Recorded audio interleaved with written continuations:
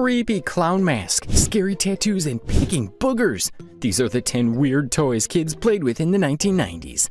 Number 10. Tickle Me Elmo. This happened less than 3 decades ago. Tickle Me Elmo, the most popular item in the country, was a doll that required hugs in order to smile and vibrate. The toy was first manufactured in the United States, and it gradually gained popularity before reaching its peak during the 1996 holiday shopping season. Some incidents of violence were reported due to the item's limited supply. And by the end of 1996, it was allegedly reported that the toy, which had an MSRP of $28.99, was being resold by scalpers for up to $1,500. This toy responds to pressure by shaking, vibrating, and giggling in a distinctive manner. It was so loved and every kid wanted one. Number 9. Gooey Louie. Who would have thought that playing a simple booger game improves hand-eye coordination and fine motor abilities? Well, playing this game was so enjoyable to many of us back in the day, and looking back, we can't just forget the amusing but bizarre feeling in a hurry. In 1995, Goliath Games began selling this board game that Craig Clark Williamson had developed for the Pressman Toy Corporation, and Gooey Louie appeared on the toy store shelves and on television a few times. The most interesting and suspense-filled moment of this toy game is when you have to carefully pull out the plastic boogers from Louie's nose and head without causing his brain to burst through its skull. Number 8. Dragon Toys Titanic. The Titanic was not just one of the world's biggest and most expensive ships ever built, it also numbered among the most sophisticated ships in terms of technology. Unfortunately, the RMS Titanic met its dead end as it sank in the North Atlantic Ocean on April 15, 1912. Following the tragedy, which took about 1,496 lives, both local and international measures were put in place against future occurrences. Nevertheless, it couldn't make up for the huge losses recorded. Wait a minute, could anyone actually make a joke out of Titanic owing to the enormous loss experienced? This is one memory-awakening toy that makes me wonder who on earth approved of the concept. It was a tragedy. Why would you turn them into a cheap toy? If you think these were weird, things are about to get even weirder. Keep watching to see what's next. Number 7. Stone Protectors. Stone Protectors is one of the 90s weird-looking toys that never lasted on the market. In the 1990s, a fruitless attempt was made to promote stone protectors by merging the popular Ninja Turtles with troll dolls in an effort to appeal to kids.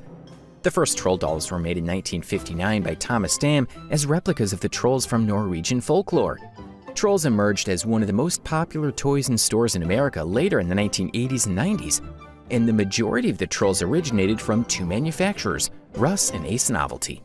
Trolls were first targeted at young girls, but Hasbro decided to join in on the fun in 1992 and chose to market trolls to boys under the label Battle Trolls.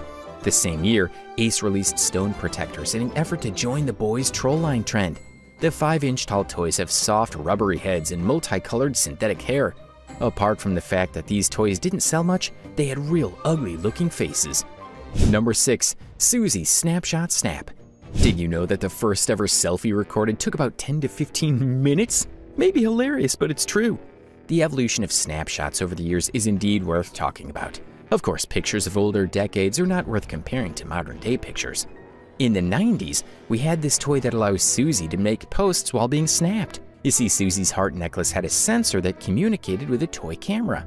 This, however, shows some level of advancement in technology.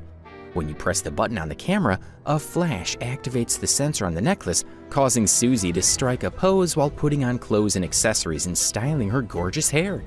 It's ridiculous how you spend the whole day enjoying the excitement you get from watching Susie take several snapshots. Number 5. Mondo Blitzers.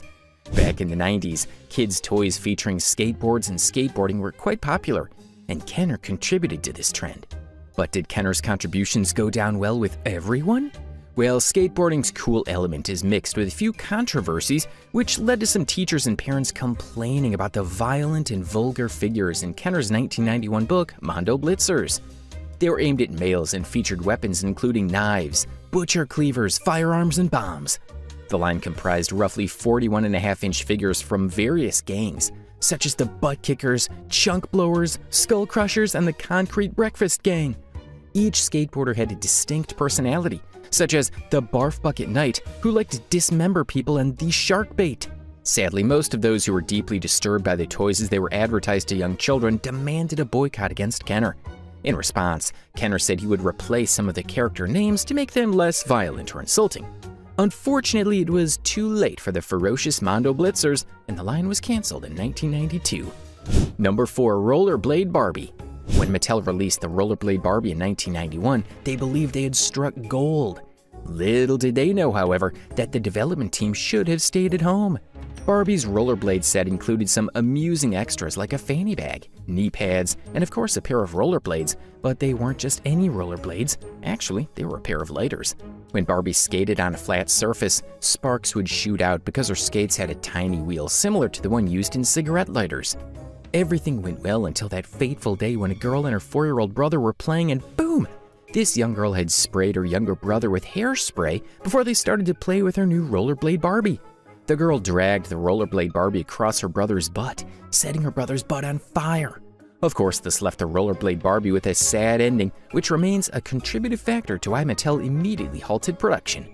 Starting now, things get even weirder. Keep watching until the end. Number 3. Harry Hurlers. In 1985, a line of foam balls with horrifyingly intricate and hideous faces became widespread. With these gross-faced balls, many copycats attempted to replicate the Madball formula. But one in particular merits a standing ovation. Harry Hurlers by Catico from 1992.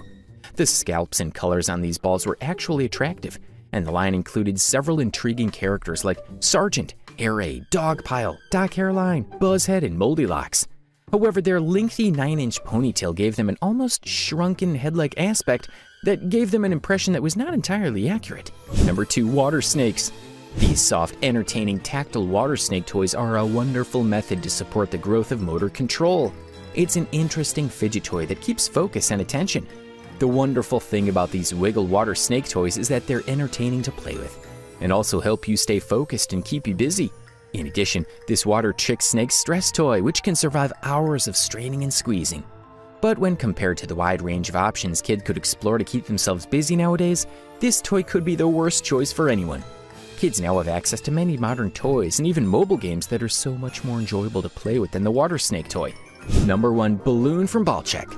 Everyone seemed to hype this so-called legendary balloon ball of Ballcheck, and I wonder what's indeed unique about this ball. Well, the legendary balloon ball of Ballcheck is not so much a masterpiece after all. Simply place a balloon inside a cotton bag and inflate it. There's definitely nothing difficult or special about playing with this toy. Ballcheck Balloon Ball was a type of fabric bag in which you could put a deflated balloon in. It was created by Milton Bradley in 1989. Everyone loved it, and it gained fame in the early 90s. The Ballcheck Balloon Ball can be made more exciting by filling it with coins and water.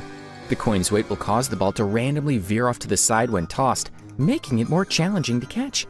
The actual concept behind the ball is to create a balloon immune to bursting. Is that all, really? How did kids even enjoy playing with this ball in the first place? Enjoyed the video? Now watch this one.